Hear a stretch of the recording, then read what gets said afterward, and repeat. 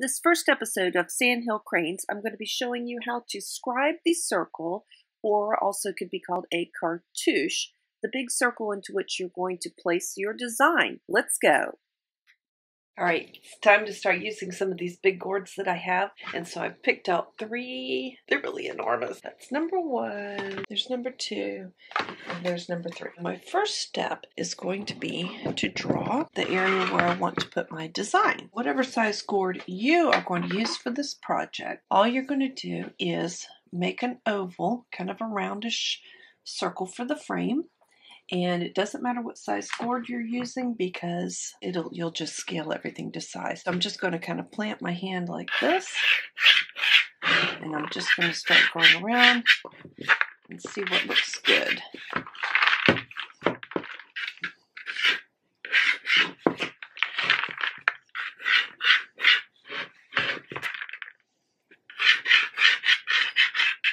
Now, this is just a rough. And what I did was I turned the gourd around. It's got a bit of a flat spot there, a bit of a flat spot there. So I just turned it around until I could see the best side. And then I want kind of the biggest amount of space so that I can have a very nice design feature, whatever it is. And I plan to do a rim around it as well. So I might have to go a little bit larger.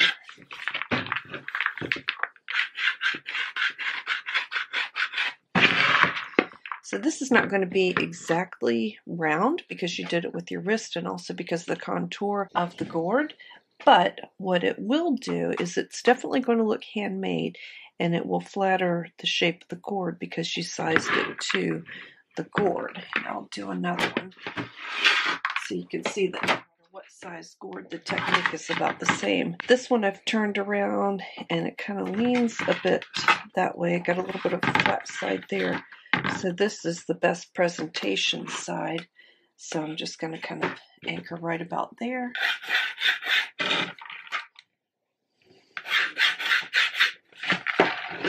Now, if you want it exactly round, what you would do is simply use a compass. It's amazing how the ends will meet up. But I don't want these exactly round because it's nature. And then I can always say, okay, the bulk of it's this way. I want a little bit more that way. I can elongate out the one side so it's more of an oval. And that's kind of what I want on that one. This last one's giving me a little bit of trouble because I feel like this is such a different color here. And it feels really damp. But it's got a good, these are nice and thick. This is going to be really good for the project. The great thing is when you're cleaning them, you get to feel and really squeeze every single spot. I'm just going to check with a knife and see. If that's no part of the mold, it's not going to come off. So I can either use it as part of the design feature or not. I think I'm going to keep it as part of the design. This is the flatter side. So I'm going to use this part. I'll just kind of use that as my eyeball.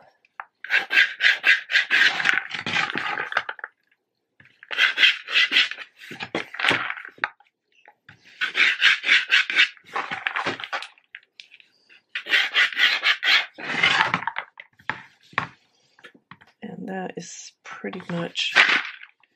Gotta shake it and get the seeds to stay put. I think that's the area I want. Once again, I think I want a little bit more on this side, so I'm just going to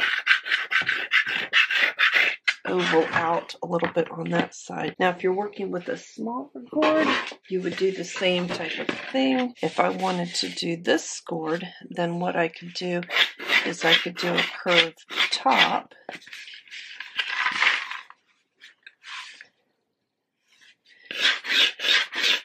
And then a curved bottom,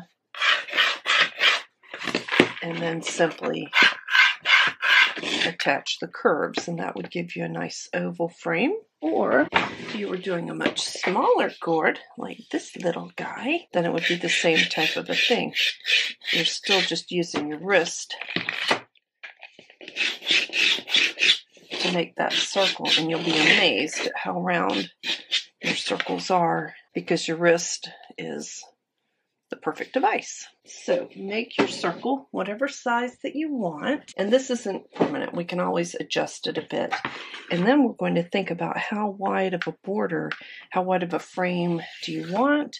And do you want the frame to have a design or just be plain? Once I actually decide where I really, really want this circle, then I probably will measure for the frame. And I've done everything from something like this where you just keep marking, or maybe have something that's a little bit wider and I just keep marking all the way around. But I usually use some way of measuring and making sure that my frame is the same width all the way around, even if the circle isn't exactly the same. So I'm just going to double check and see that I like this.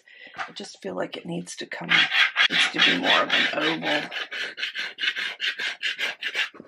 So first I'll wood burn it, then I'll measure for the second circle and then wood burn that one. So I'm going to have a last look.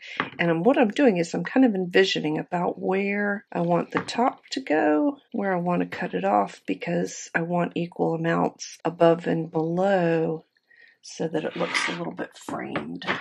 It's going to be a nice big area. Still feel like I want to use a little bit more of the area. This is such a great big gourd. I'm going to go out some more.